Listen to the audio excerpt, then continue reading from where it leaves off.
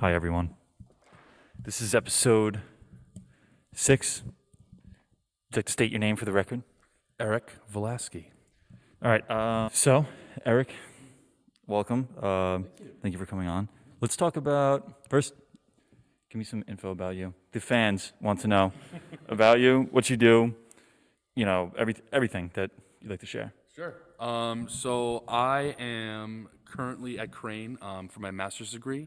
I went to Crane as an undergrad for 4 years, and then I had the chance to get some experience of being an actual teacher. So I taught some elementary general music, some instrumental strings actually as a saxophone player. So that was interesting. And then 7th grade band. And then after that, I decided, you know what, it's time to get that master's degree. So came back, and I guess we're done with the fall semester. So I'm halfway done. So I'm very excited. Yeah. No, that's awesome. And it's cool that, you're coming back, because I remember a lot of the, upperclassmen, when I was a freshman, were talking about, your class, and, I've heard, about you through the grapevine. There's whispers. No, but, coming back and, so doing undergrad music out here, and then coming back, do you want to talk a little bit about that? How it's, Sure. Is it different? Or is it, because you're working with a lot of the same professors, but now it's you're back and you have this experience of teaching, and it's hey, you were right, or hey, what the hey, WTF is going on? You know what I mean? Yeah. So a lot of what I'm starting to learn about now coming back is everything that you learned in undergrad and how you can apply it into your own philosophical way of teaching. So when you're in undergrad, you start to learn how to be in charge of a classroom, stand in front of your students. But I guess what I'm learning in grad school is why are we teachers in the first place, and what's the whole point, and what's the purpose of being a music teacher? So now I have the chance to actually think about all of the experiences that I've had, and going through all the way through elementary school and going all the way to now, and kind of coming up with my own idea of what do I want my program to look like? That's what I'm starting to answer now. And when I was an undergrad, I was kind of just you know what?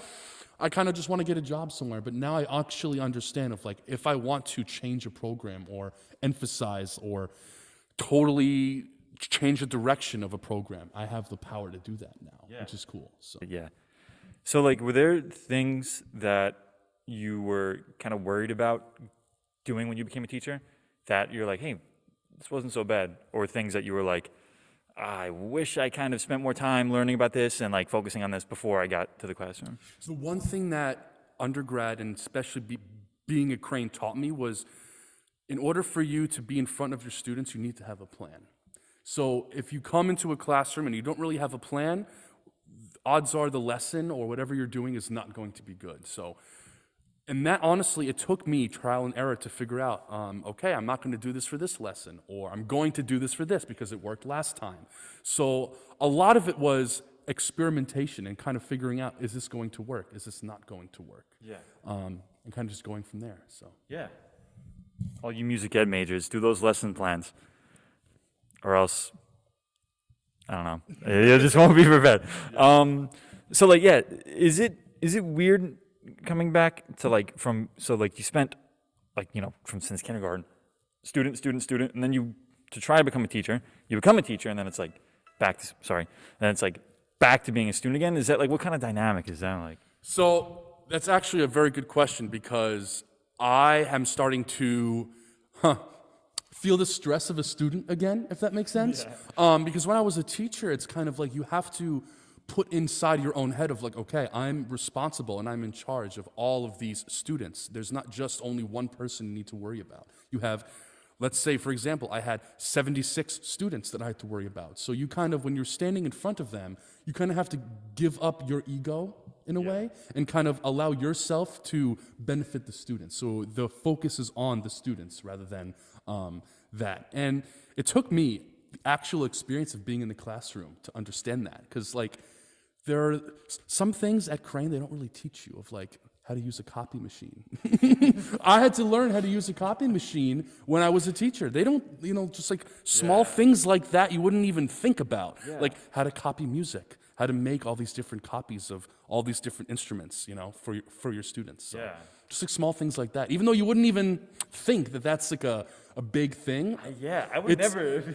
I had to spend an hour trying to learn how to use a copy machine. So think about that. Huh? That's funny. Everybody, get those copy machine handbooks ready. We got an update to the syllabus for NCL. No, that's cool. And you mentioned that you did like some string stuff, some band stuff. Was there a certain, I don't want to say like pick favorites. Was there a certain group that you like worked with that you were like, wow, this is something I enjoyed a lot? So my first ever job that I got was elementary general music and 4th grade and 5th grade chorus. Now, since I was on the band track, it was very interesting because I never really thought that I would be in front of like elementary chorus students. So having the chance to actually do that was actually really, really fun because it kind of got me out of my comfort zone. I didn't really have a choice. And then elementary general music is so much fun because you have the power to teach them like pretty much whatever you want.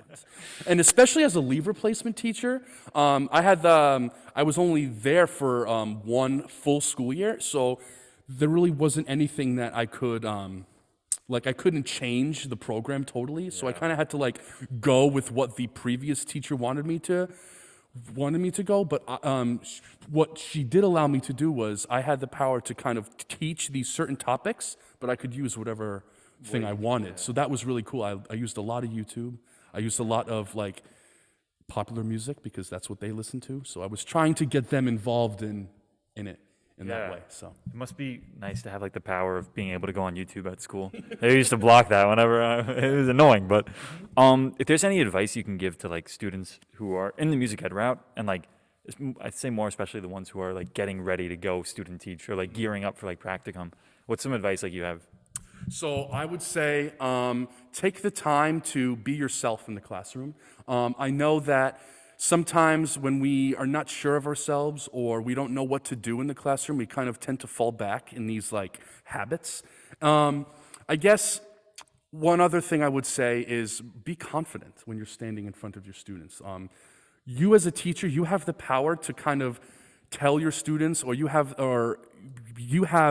so much emphasis on how they are as a student, or even like how they are just in their everyday life as a student. After you experience something in the classroom where you thought, I don't know if that actually went so well, take the time to reflect on why it didn't go so well, and then actually understand, okay, how can I improve on that? Or how can I change it so that's not going to happen again? Because there were so many times where you're standing in front of your students, and in the moment you're thinking, this is not good. This is not good. But you kind of still have to keep going with it. And then the next day, you change something or you add in a different activity that will kind of, I don't know, change the reaction of your students, and you might have an easier time. So that's cool. Thank you, Vern. Yeah.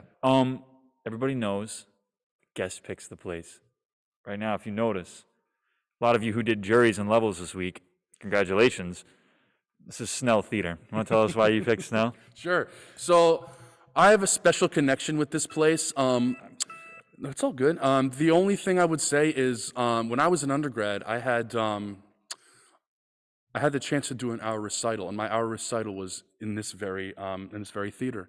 And that was one of the only times where I had the chance to fully show everyone in the audience, all my colleagues and all my family, like why I'm here and what I'm doing in the first place. So, and my half-hour recital, I did have an instrument malfunction, so I kind of felt like this hour recital in here was kind of almost like a redemption. Yeah. So I was very, very happy and very pleased in how my experience was when I was on stage. And also I wanted it to be a culmination of my experience. I added in percussion instruments. I added in a cappella because when I was at Crane, I was involved in so many different things. So it's always going to be a special place in my heart, knowing that I had the chance to perform for my friends and family in this very hall. So. Yeah, that's super powerful. That's a really great, like you mentioned, like the redemption. It's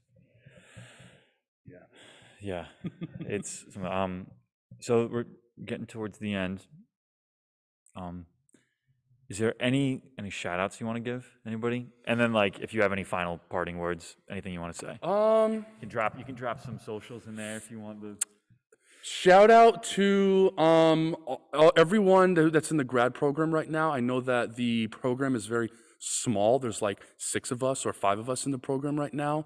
But it's a lot to try to understand like everything that we're doing as teachers and how we can change and how we can influence. So shout out to all of us. I know there's only 5 of us in the program, but and now I know that Jake Barrett is going to be actually graduating this semester, so he's going to be leaving us. So I'm happy for him that he's going to have a master's degree now, and he'll be on into the real world. I guess that's it for now. I'm just ready for this month off, honestly. It's been a very long semester, and I'm sure for all of you, it's also been a very long. I'm sure for you too, it's been a long semester. So kind of just having a chance to kind of relax now, chill, and eat some cookies. Yeah.